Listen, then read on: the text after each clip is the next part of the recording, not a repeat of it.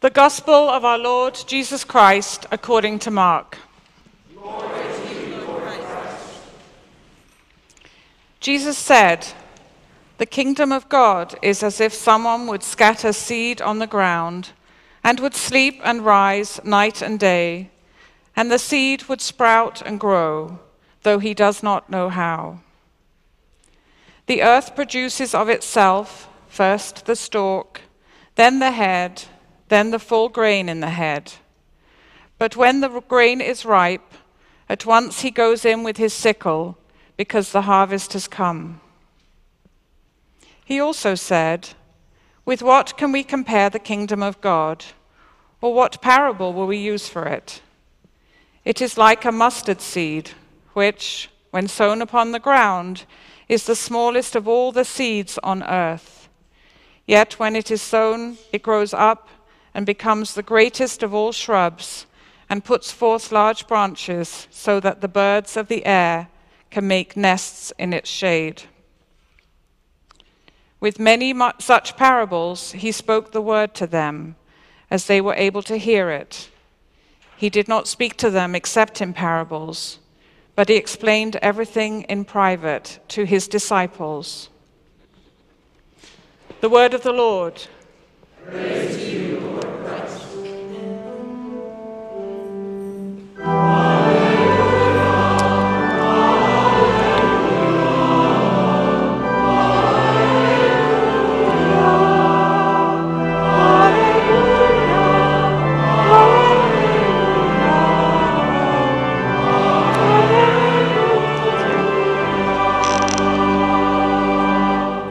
I speak to you in the name of the Father, and of the Son, and of the Holy Spirit.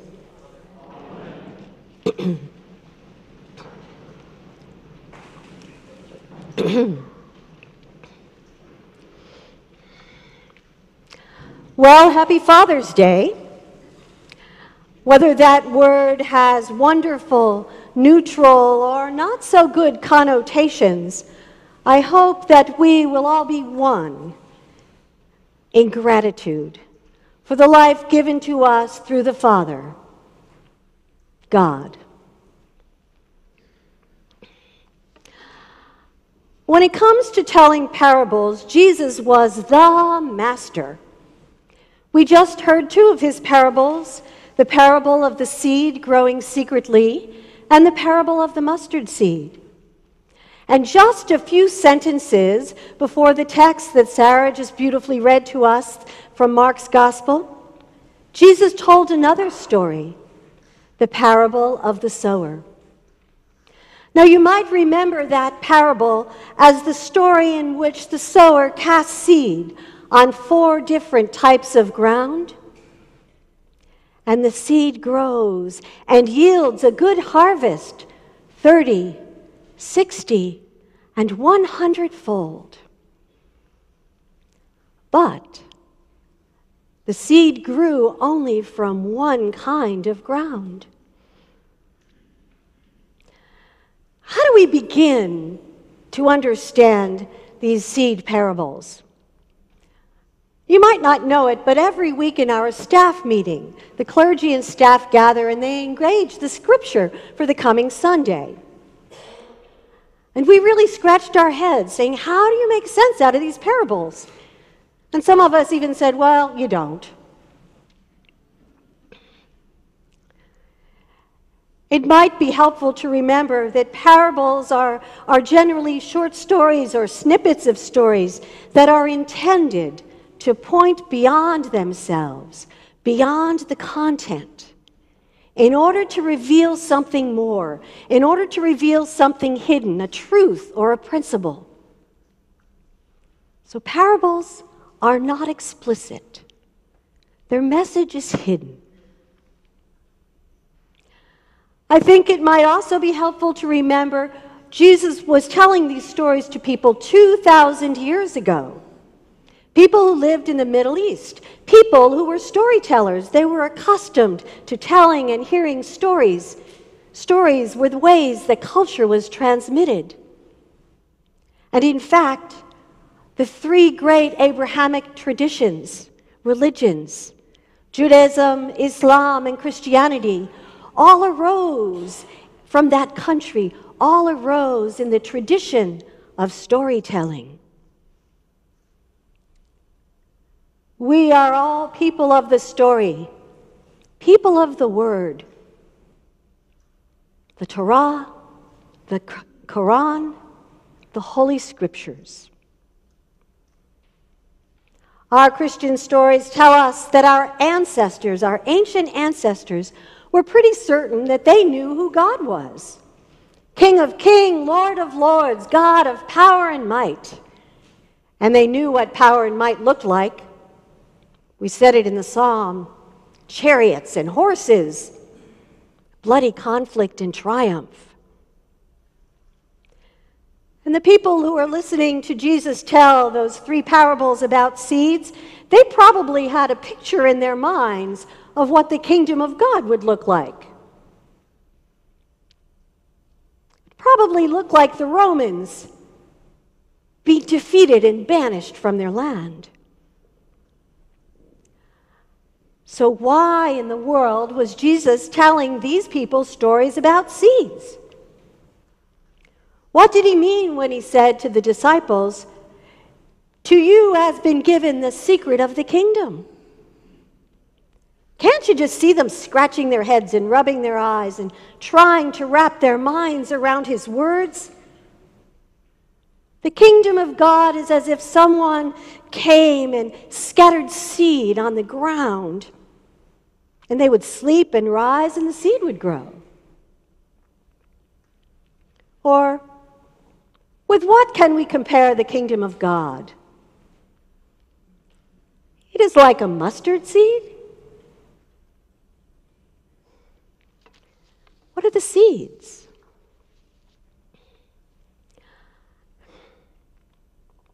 So today I decided I'd like to tell you another story.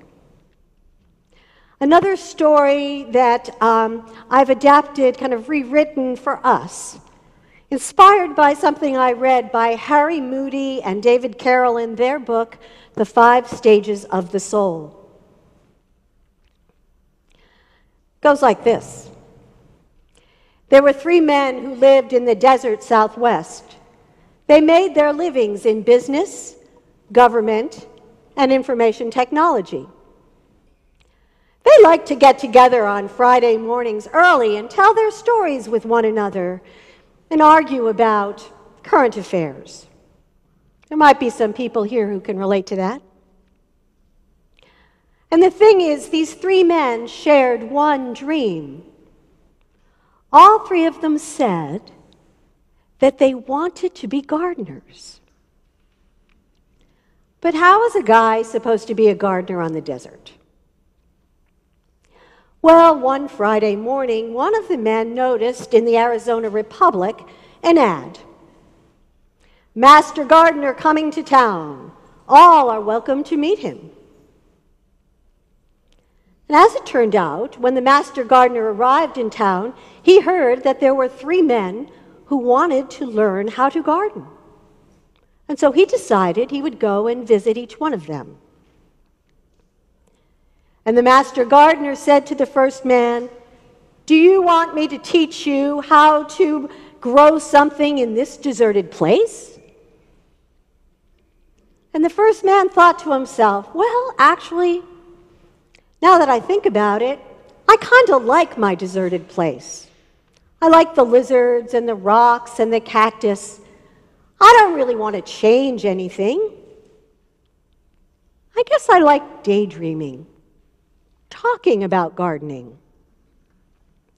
And so the first man told the master gardener, "No, I do not want you to teach me how to grow something in my deserted place." And the master gardener left.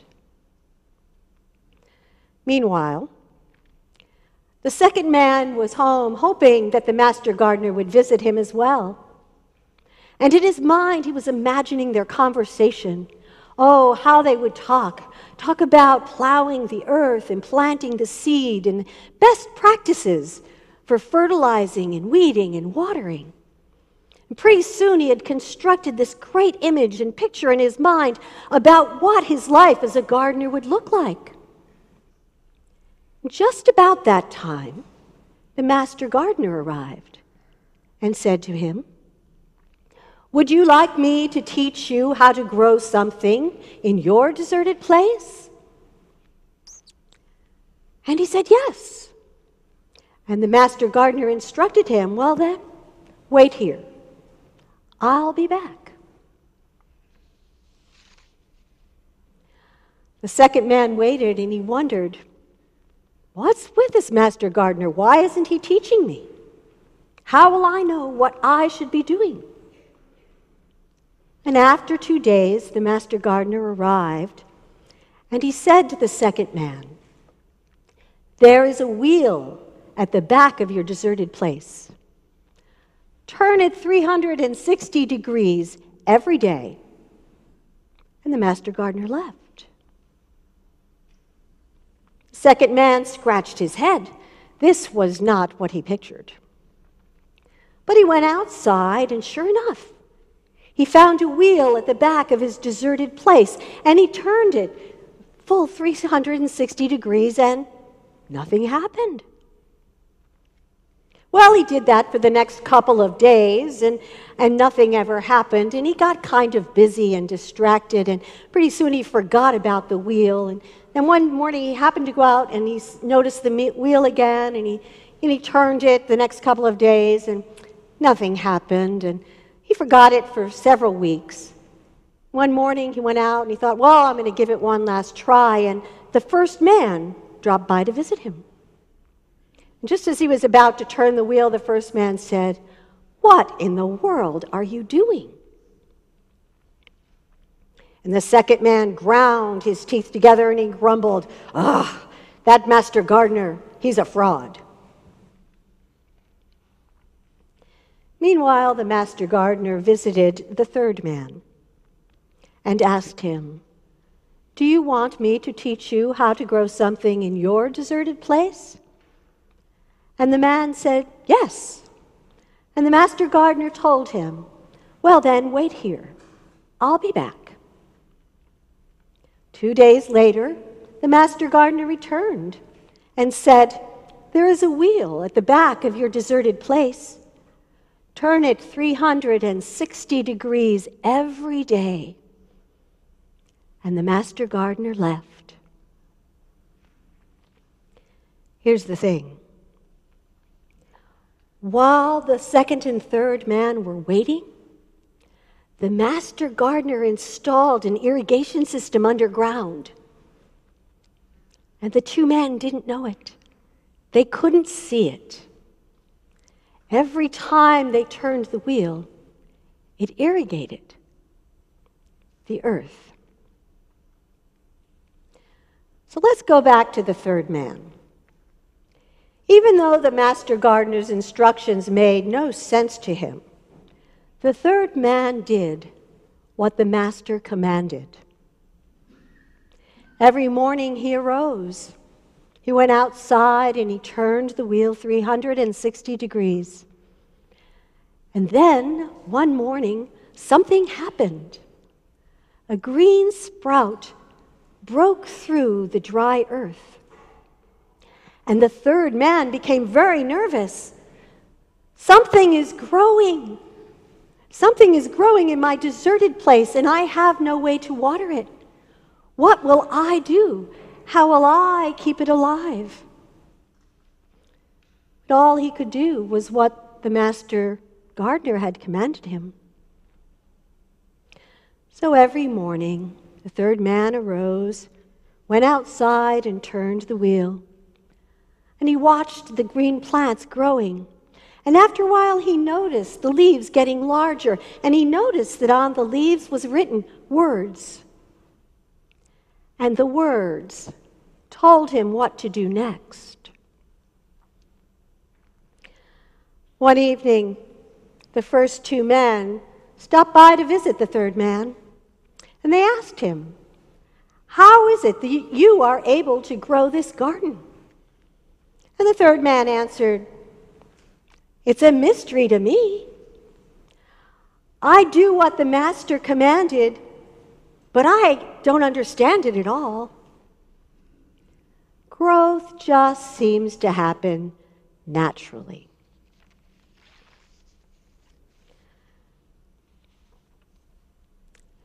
If you're at all like me, at this point you might be wondering, what was it that grew in the third man's deserted place? Anyone? It was the Word. It was the word of the Lord. All three men said they wanted to be gardeners, and all three men heard the word of the Lord. When the first man heard the word of the Lord, he realized that his life would be radically changed if he kept listening to that word. And the first man's desire to keep his life the same, that desire caused him to turn away from the word of the Lord. And the kingdom of God did not grow in his deserted place. When the second man heard the word of the Lord, he could not wrap his mind around it. Nonetheless, he did what the Lord commanded. For a little while anyway. He gave it a half-hearted attempt. Until his friend showed up and asked him, "What in the world are you doing?" And then he dismissed the word, and the kingdom of God did not grow in his garden. When the third man heard the word of the Lord, he could not wrap his mind around it. It just didn't match up. Nonetheless, he did what the Lord commanded, and he persevered in doing what the Lord commanded. And the gospel, the word, the kingdom of God flourished. The third man's deserted place became the garden.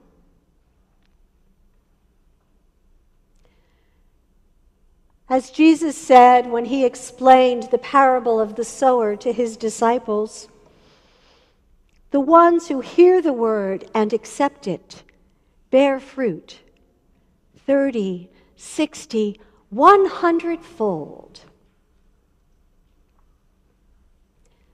May you too hear the word of the Lord and accept it, that the word of the Lord may bear fruit 30, 60, 100-fold in you. Amen.